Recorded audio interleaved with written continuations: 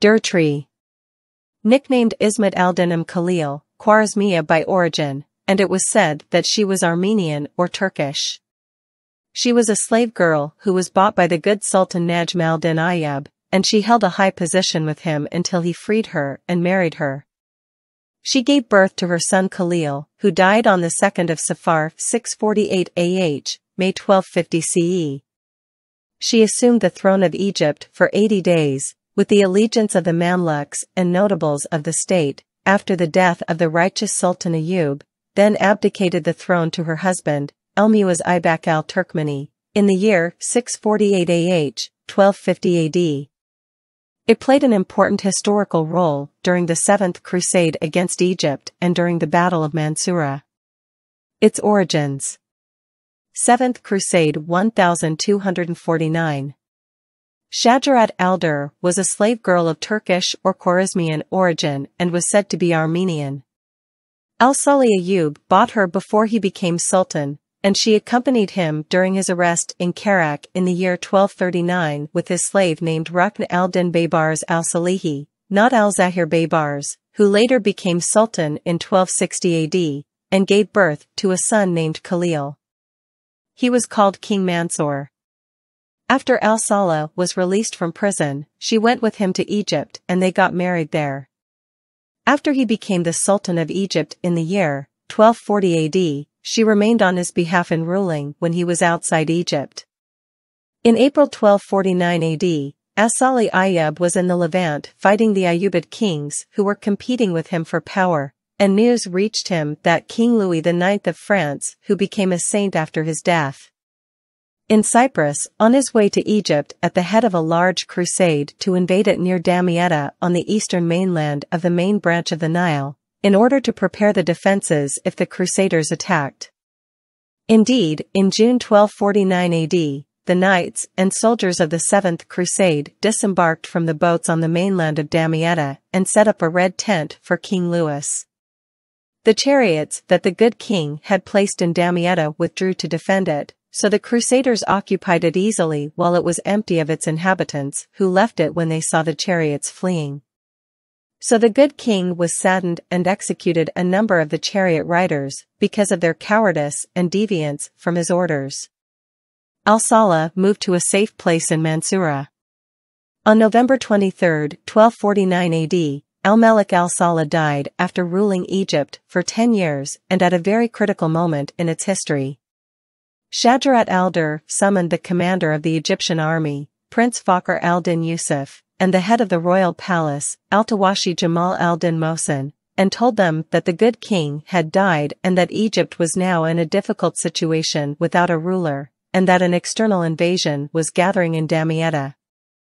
The three agreed to hide the news so as not to weaken the morale of the soldiers and the people, and to encourage the crusaders. In secret, and without anyone knowing, Shajarat al Durr transported the body of the good king in a boat on Cairo and placed it in the castle of Al-Rada Island. Although al-Salih bin Ayyub did not recommend before his death someone who would hold power after him, Shajarat al Durr sent the leader of the Bahri Mamluks Faris al-Din Iqtay al-Jamdar to Fort Kaif to summon Turan Shah ibn al-Salih Ayyub to rule Egypt in place of his deceased father. Before al-Salih Ayyub died, he gave blank papers to Shajarat al Durr so that you could use them if he died. Shajarat al Durr and Prince Fakhr al-Din continued to issue royal orders on these papers. They said that the Sultan was sick and could not meet anyone. And the food was brought into the room where he was supposed to sleep so that no one would suspect. And they issued a royal order to renew the covenant of the righteous Sultan Ayyub and to install his son, Turan Shah, as crown prince of the Egyptian Sultanate, and they allied the princes and soldiers. Mamluk victory over the Seventh Crusade. Louis IX of France is taken prisoner at Fariscour. Somehow, the news of al-Salih Ayyub's death reached the crusaders in Damietta. At the same time, supplies arrived in Damietta with Alphonse de Poitiers, brother of King Louis. The Crusaders were encouraged and decided to leave Damietta and head to Cairo. And forces of the Crusader Knights, led by Robert d'Artois, brother of King Louis, were able to pass the Ashmum Canal through a ford that they knew through one of the charioteers. They suddenly attacked the Egyptian camp in Jadala, about 3 kilometers from Mansoura. Emir Fakhr al-Din Yusuf was killed as he came out of the bathroom at the sound of clamor and shouting. Prince Rukn al-Din Baybars presented a plan to Shajarat al Durr, the de facto ruler of Egypt at that time, in which the Crusader Knights rushing towards Mansoura would fall into a trap, and Shajarat al Durr agreed to the plan. Baybars met with Faris al-Din Iqtay, who became the commander-in-chief of the Egyptian armies.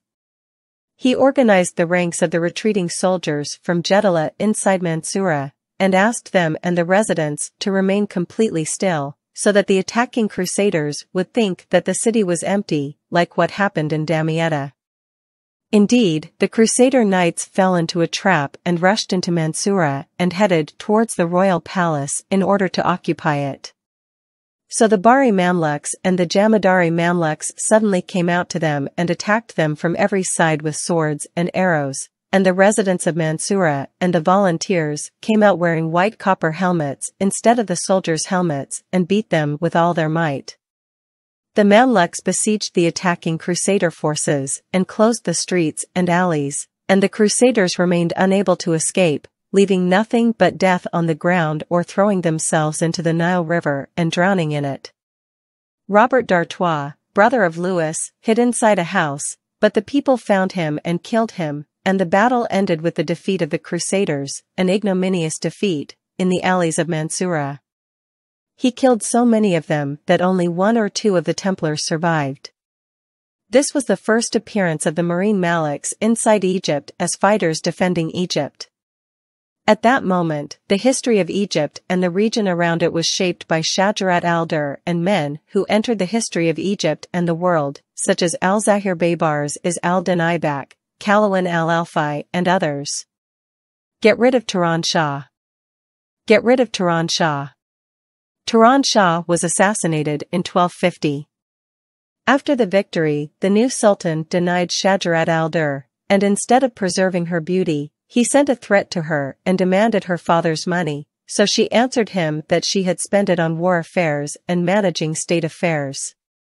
Turan Shah was not satisfied with that, but his anger extended to the princes of the Mamluks, the owners of the first credit for achieving the great victory and defeating the Seventh Crusade, and he began to think of getting rid of them, but they were earlier than him in movement and faster than him in preparation, so they got rid of him by killing him at the hands of Iqtay.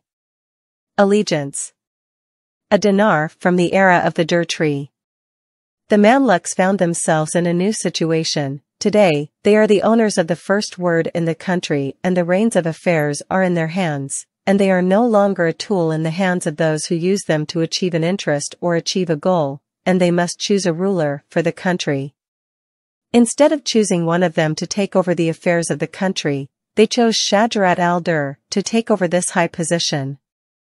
The Pledge of Allegiance was taken to the new sultan, and her name was engraved on the rail with the following phrase, Al-Mustasimiya al-Salahiyya, Queen of the Muslims, Mother of Khalil, the Commander of the Faithful. It is worth noting that Shajarat al Durr was not the first woman to rule in the Islamic world. Razia al-Din had previously assumed the Sultanate of Delhi, and her rule lasted 4 years, 634 to 638 AH, corresponding to 1236 to 1240 CE. Arwa bint Ahmad al-Salehi, from the Banu Saleh dynasty, ruled Yemen from the date 492 to 532 AH, corresponding to 1098 to 1138 AD. The liquidation of the Crusader existence. And as soon as Shajarat al Durr sat on the throne, it took control of the affairs and controlled the administration of the country's affairs. The first work it cared about was liquidating the Crusader presence in the country and managing negotiations with it that ended an agreement with King Louis IX, St. Louis, as his people call him, who was a prisoner in Mansoura. He agreed to hand over Damietta and release him and those with him among the senior prisoners in exchange for a large ransom of 800,000 dinars, half of which he would pay before his departure and the rest after his arrival in Acre, with a pledge from him not to return to the coasts of the Islamic countries again. Opposition. However, the conditions were not conducive for her to continue ruling for a long time, despite her skill and firmness in managing the affairs of the state, bringing her closer to the public, and lavishing money and fiefs on the senior princes. There was strong opposition inside and outside the country, and the Egyptians went out in angry demonstrations denouncing a woman sitting on the throne of the country, and the scholars opposed the woman's guardianship, and the opposition was led by Ez bin Abd al-Salam because her sitting on the throne violated the law. At the same time, the Ayyubids revolted in the Levant due to the killing of Turan Shah and the Mamluk usurpation of the rule, with Shajarat al Durr sitting on the throne, and the Abbasid Caliphate in Baghdad refused to approve the Mamluk favor. Her abdication of the throne. Shajarat al Durr, in the face of this strong opposition, found no alternative but to abdicate the throne to Prince al-Din Aibek Atabek al-Askar, who she married, and was called the King al-Mu'izz, and the period she spent on the throne of the country was 80 days. And if Shajarat al Durr had formally waived power and authority, and had retired to her husband's house, then she exercised it with the participation of her husband in the responsibility of governance, so the latter was subject to her control, so she forced him to abandon his first wife, the mother of his son Ali, and forbade him to visit her and her son, and reached the extent of her control over the affairs of the Sultan that he said, the great historian Ibn Tagri Bardi, she was in control of Aibak in all his conditions, and he had no words with her. Faris al-Din Aktay was killed. Shajarat al Durr helped his al-Din Aibak get rid of Faris al-Din Aktay, who caused them many problems in ruling the country, and who was considered one of the fiercest Muslim leaders of his time, and his word had a clear echo in the movements of the soldiers everywhere. Her death. However, Aibak turned against her after he tightened his grip on power in the country, got rid of his rivals at home and his opponents from the Ayyubids abroad, and mastered the management of the country's affairs. He began to take steps to marry the daughter of Badr al-Din Lulu, the owner of Mosul. So Shajar al-Durr got angry for that, and she hastened to plan her plot to get rid of your father, so she sent him to appease him and be kind to him and ask for his forgiveness. Shajar al-Durr rumored that al-Mu'izz li-Din Allah Aibak had died suddenly at night, but the Mamluks of Aibak did not believe her, so they arrested her and carried her to the woman of his al-Din Aibak, who ordered her maidservants to kill her after a few days. So they beat her with clogs on her head and threw her over the castle wall, and she was not buried until after several days. Thus, her life ended in this way, after she was full of hearing and sight, and contemporary historians of the Mamluk state praised her. Shajar al Durr, the Queen of Egypt, was killed in Cairo on May 3, 1257, corresponding to Rabi al-Awwal 23, 655 AH. After her reign lasted 80 days. The biography of Shajar al Durr was the subject of a movie that was one of the first cinematic films in Egypt, in which the role of Shajar al Durr was played by the actress, Mrs. Asia, and it was shown in many Arab countries in the early 30s of the last century. Shajar al Durr in the Egyptian heritage. The tales told people about Shajar al Durr. Shajar al Durr in the Egyptian heritage is called Shajarat al Durr, and it is a character in the biography of Al-Zahir Baybars.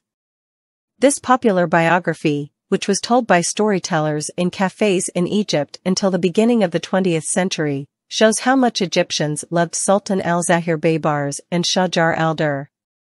The biography, which is mostly fiction, says that Fatima Shajar al Durr was the daughter of a caliph named al-Muqtadir, who was ruling in Baghdad until the Mongols attacked and destroyed his kingdom. And the reason for her name, Shajar al Durr, is that her father loved her very much, so he gave her a dress of pearls, al Durr. When I went to Egypt, I found that the righteous Ayyub was ruling it, so he married her so that he would remain in power with her. When Baybars arrived in Egypt and entered the castle, she loved him like her son. Your Turkmen father in the story appeared as an evil figure from Mosul, who came to Egypt to overthrow Shajarat al Durr and her righteous husband. After Al-Salih passed away, she married Ibak. But Al-Salih Ayyub came to her in a dream and ordered her to kill him. When she woke up, she brought the sword and killed him. When his son entered the room and found that she had killed him, she got scared and ran, so he ran after her until she fell from the castle and died. Shajarat al Durr in film and television. The 1935 Egyptian film, Shajarat al Durr, tells the life story of Shajarat al Durr, starring actress Asha Dagger. The Emirati series Shajarat al Durr in 1979 about the life story of Shajarat al Durr, and the role of Shajarat al Durr was played by actress Nadal al-Ashkar. The Egyptian film And Is Islam in 1962 about the life story of Qutuz, starring Ahmed Mazar, and the role of Shajarat al Durr was played by actress Tahia Carioca in the Arabic version, and actress Silvana Pampanini in the Italian version. The Egyptian series Al-Fursan in 1994, about the life story of Qutuz, starring Ahmed Abdulaziz, and the role of Shajarat al Durr was played by actress Nawal Abul Photo. The Egyptian series At the Gate of Egypt in 2006 about the Tatar invasion of the Islamic world, starring Youssef Shaban and Ragda, and the role of Shajarat al Durr, actress Nihal Anbar. The Syrian series Al-Zahir Baybars in 2005 about the life story of Al-Zahir Baybars, starring and playing the role of Shajarat al Durr, actress Susan Najm al-Din.